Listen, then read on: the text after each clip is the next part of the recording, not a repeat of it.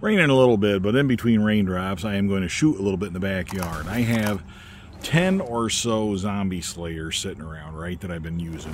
Remember Bunjie and I put together the zombie slayers last year. Great stuff, we love them. And they really treated us well.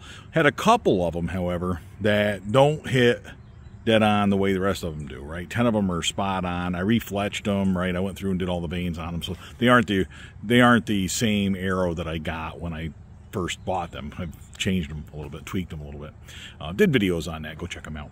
But the two that are flying a little bit funny, I want to do some work on, right? I'm not happy with that. Not content to have a couple of arrows just sitting around anymore. Back in the day when I first started crossbow hunting, that was good enough for me. But today, I'm going to shoot those two arrows in between raindrops. I'm going to get right up there on the 60-yard backyard crossbow balcony. I'm going to sit up there, shoot down here across the yard onto this target about 50 yards or so.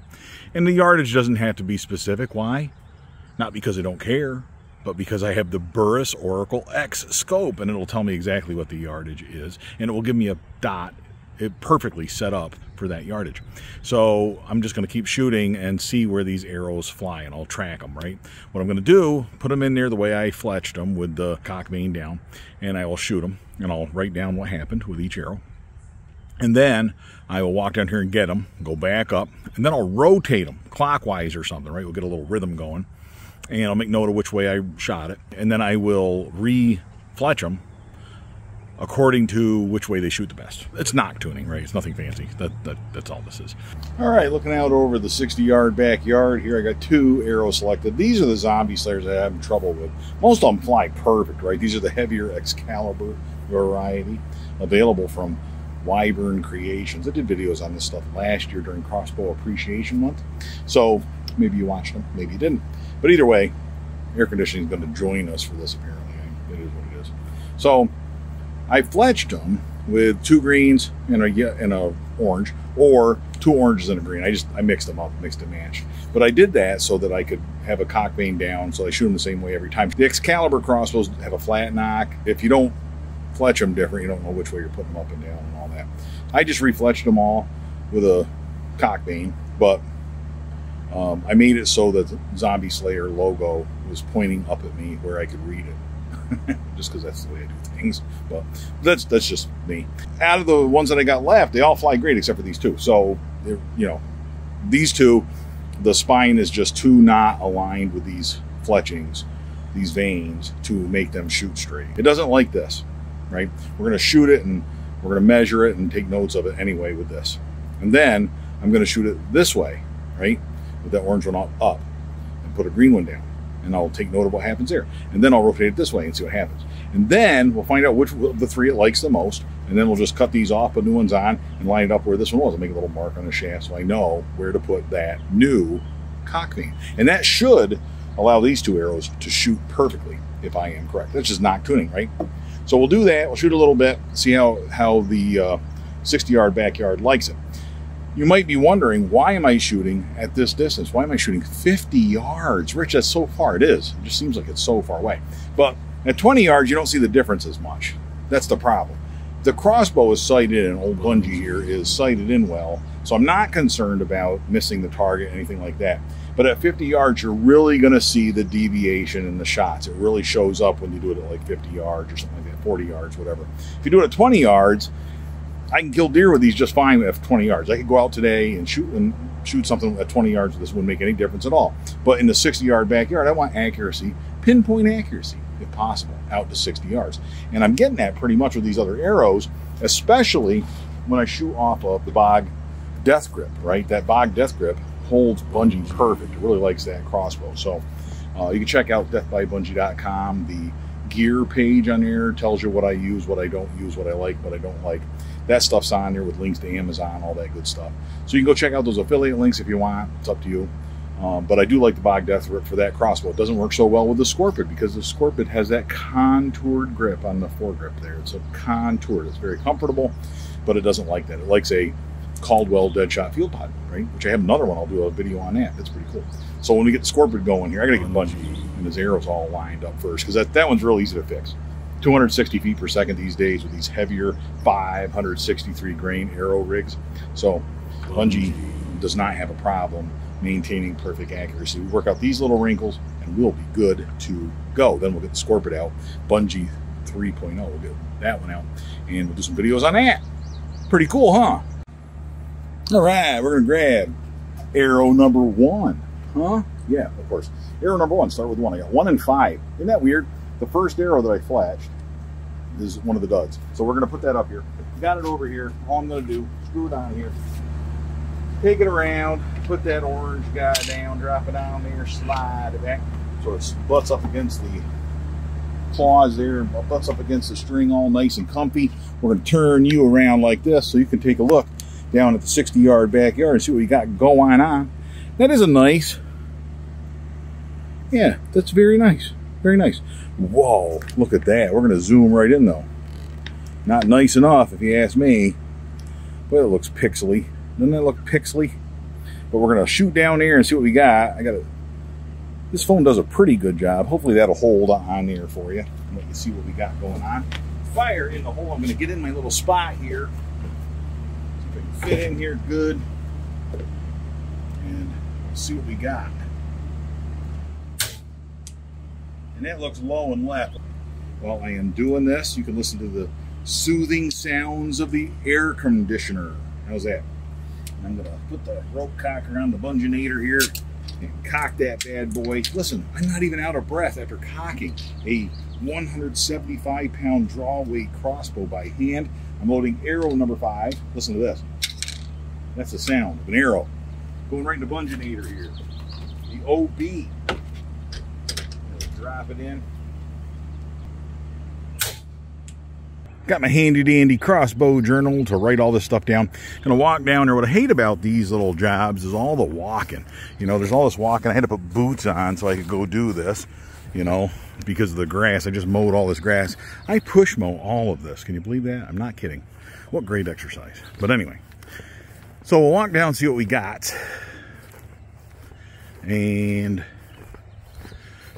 gotta love those Burt Coyote Luminox. I'm telling you. That first one looks like a dud. Maybe that. Another reason to shoot all the arrows. I like to rotate all the arrows because I get to tell who needs batteries, who doesn't. And maybe that one on the left needs a battery.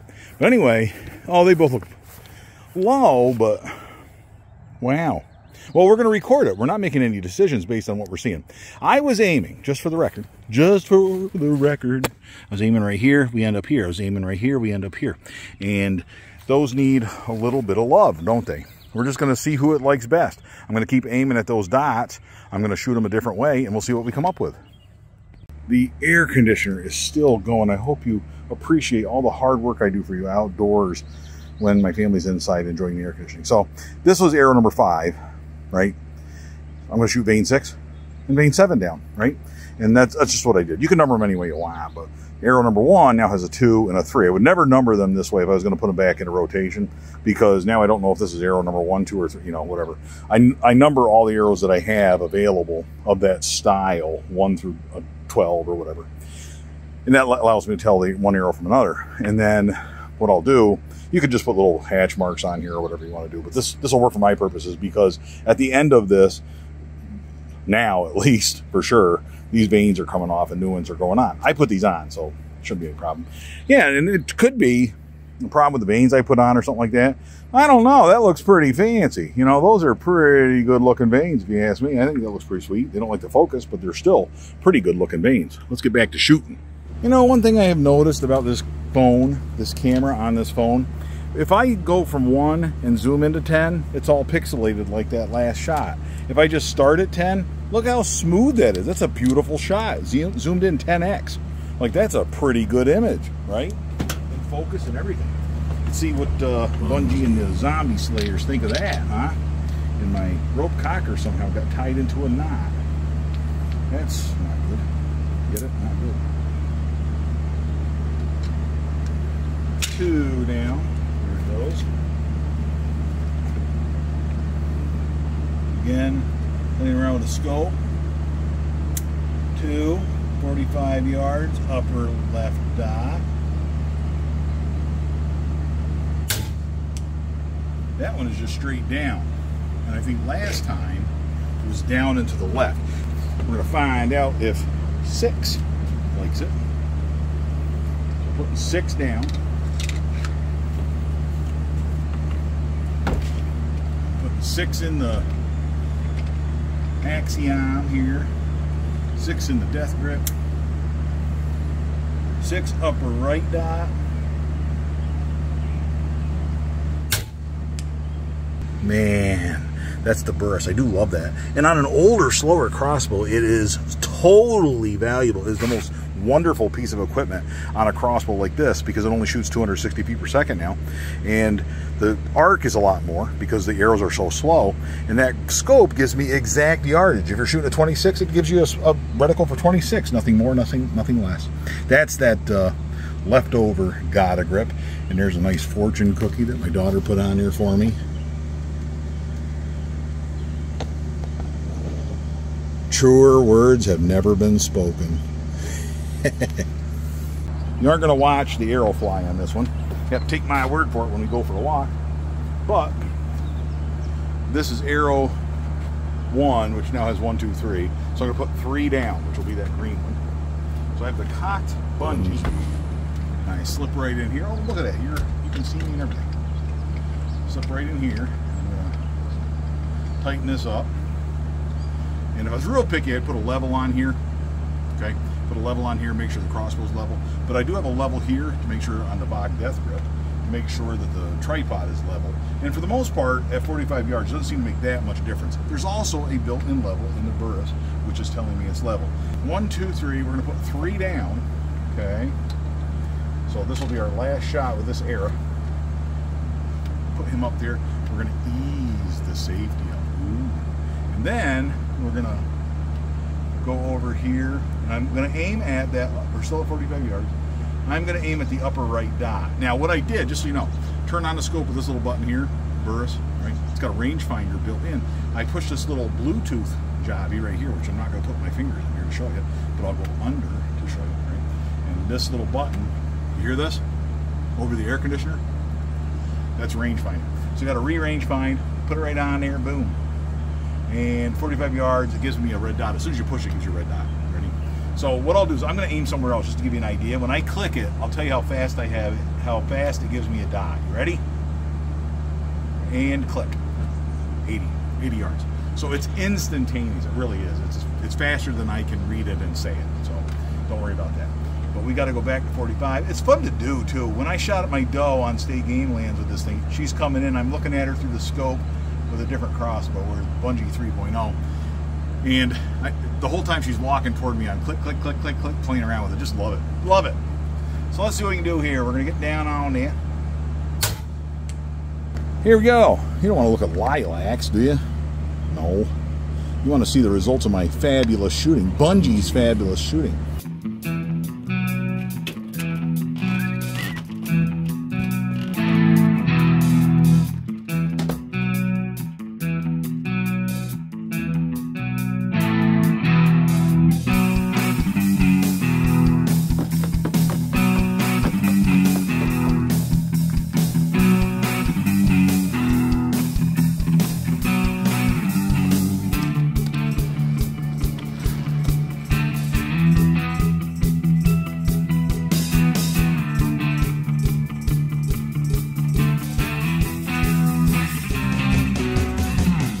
You might be wondering why I'm all dressed up, right? Look at these fancy shorts I got on and everything. All dressed, not the boots. Not the boots so much.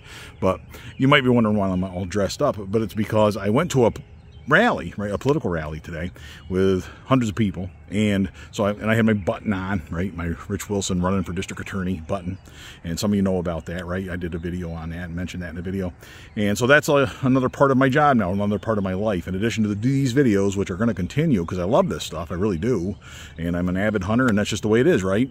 And boaters in my county, I am blessed to live in a place that really appreciates that, not just gives lip service to it, but really legitimately appreciates the outdoors and what our hunting heritage means to us. So these videos will continue, and I can tell you though that I was at this rally, and it's going to be part of my life. I have to go to these political events and all that stuff, in addition to my day job, which is being a lawyer and doing lawyering stuff and wrapping up all my cases so that I can take office next year. So I'm doing all this stuff, but I was at this rally, and we actually had a phone call at the rally. from the 45th President of the United States. Can you believe that? I tell you what, Bradford County's been right from the beginning and just about my best place in Pennsylvania. I thought that was pretty cool. I was just sitting there. I was having lunch with my wife, and we're just having lunch and enjoying it. We got done talking to people. We're getting ready to go talk to some more people, sitting next to somebody I met on the campaign trail. Our congressman was there. Just a great, great time. So I'm not going to mention an awful lot of that stuff on the channel, but some of you are interested in that stuff and want to know more about it, so there you go. But let's go back in here and look at the results of this thing, huh?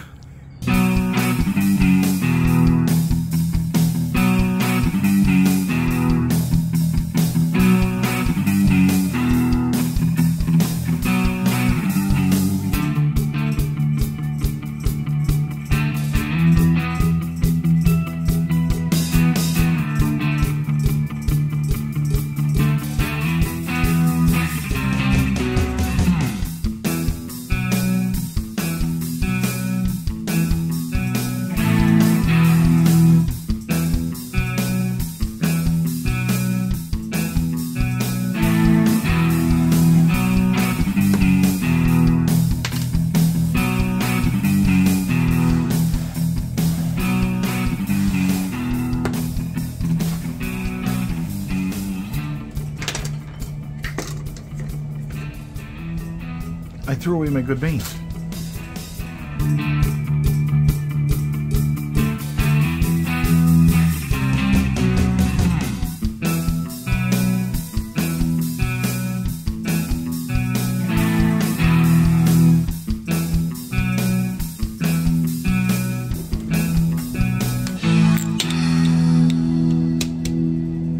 In business. There you go. There's one.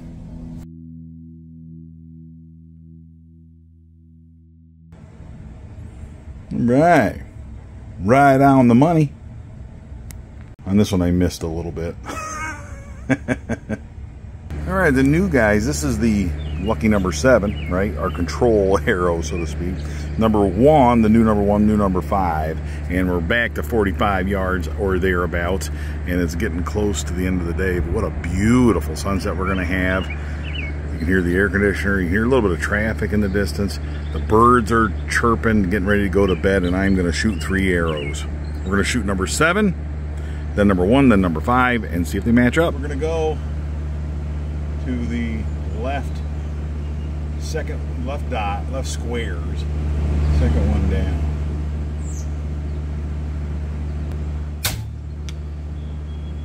Okay.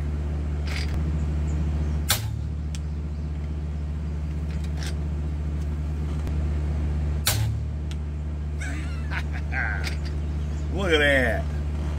How's that, huh? Bunjie deserves to be in the picture, don't you think? What a great crossbow. They don't make them like they used to, huh? Anyway, those 3 arrows behaved identically. A control arrow, which shot the same as all the other arrows I got. And then these 2 oddballs, refletching them, boom, knock tune, boom.